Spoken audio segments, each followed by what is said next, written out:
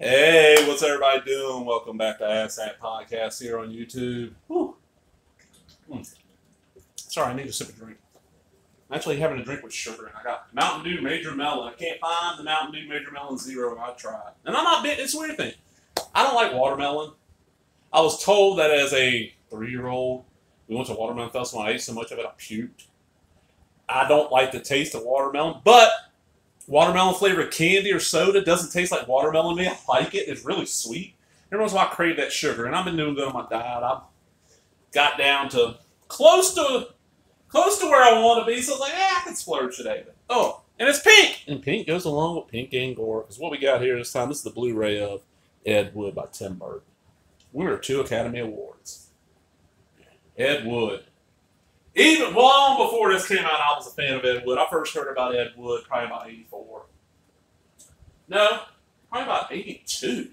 The local horror host, Sergeant Gray, showed Plan 9 from Outer Space and talked a little bit about Ed Wood, before the commercials and after the commercials. And I'm like, holy shit, I gotta see more of this guy's stuff. But back then, this is, early 80s. I'm in an area where we had a lot of video stores, but you weren't finding Ed Wood stuff. And I was a broke ass little kid. I couldn't afford to buy them. My money went to comic books and video games and comic books and video games, honestly. Wrestling's magazines. So when this film came out, I'm like, holy shit. I love that it brought a whole new audience to Ed Wood. I love that it got a lot of his old stuff out there, easy to find. I mean, it was VHS, but hey. I love that it was black and white. I remember when I went and rented it, because it did not play any theater near me. I don't know why. As a Tim Burton film, it should have. Because Tim Burton was big then. He had started getting the backlash. He's got a little bit of one now. Tim Burton's huge.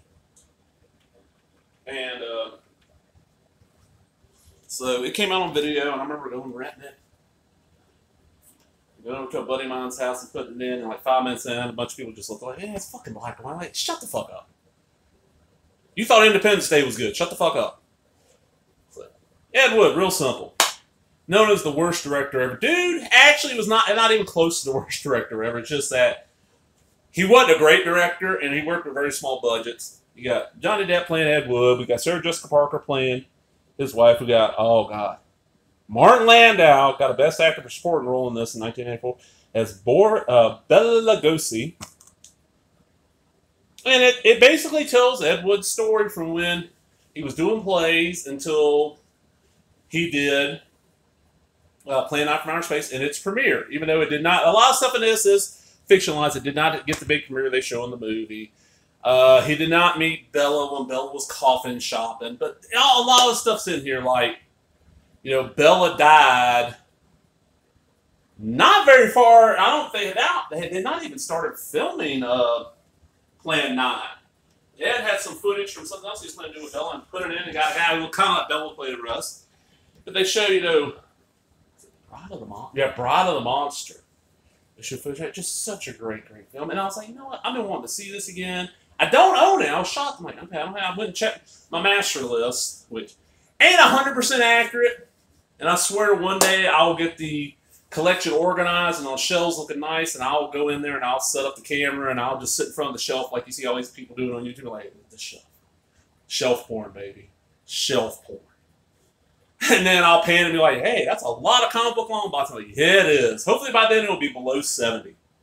It's above 70 right now. I don't want to say how many it is. Jesus. It's a wonder I got fucking late in high school. Or even now. Fucking Ed Wood. So let's check this out. Okay. This looks good. There ain't nothing on the inside. What kind of extras do we have on here? We got deleted scenes, making Bella makeup feature, production design feature, behind the scenes, the Theorem documentary, audio commentary, and music video. Okay. But just my thing with Tim Burton is that as I've gotten older, I've got where I don't really enjoy it. I mean, when I was younger, I didn't know who did Pee-wee's Big Adventure first, but I love the movie. I still do. Beetlejuice enjoyed it. The first Batman, I enjoyed it a lot when I saw it. Every time now, I was just Michael Keaton sucks as Bruce Wayne. He's good as Batman. Jack Nicholson's a little too over the top for Joker. There's a lot of flaws in it.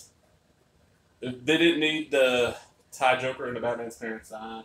I have never seen all the Batman Returns. I'll be straight up honest. And there's a reason for that. Before it came out, like 8 or 9 months before it came out, I was at the convention and the original Sam Hamm script for Batman Returns had been leaked. And the guy was selling it. I wanted like $20 for it, which I could kind of understand back then. Xeroxing was not as cheap as it is now, so yeah. It probably cost him $5 to $6 unless he worked at like a Kinko's or something to print it out. It was Xeroxed out, so yeah. And I bought it, sat down and read it, and it was fucking amazing. It was a direct sequel to the first one. Vicky Vale was in it. Robin was in it. It was badass, and I knew they didn't use that script. I've just never seen all Batman Returns. When I've seen them, I'm like, I hate how they did Catwoman. And then Penguin, the big thing with Penguin is that there's a certain person who I went to high school, elementary school, good chunk of junior high than high school, with who supposedly the smartest girl in the school, got knocked up our senior year, and when she was pregnant, she looked just like Penguin. Batman Returns. So I say, I'm like, oh god, it makes me think of that girl who I don't lady, and I know woman now who I don't get along with. And then honestly, Edward Scissorhands is one of those I've seen it once, and it's okay. I ain't a big fan of it. I like Mars Attacks. I thought Mars Attacks was pretty good.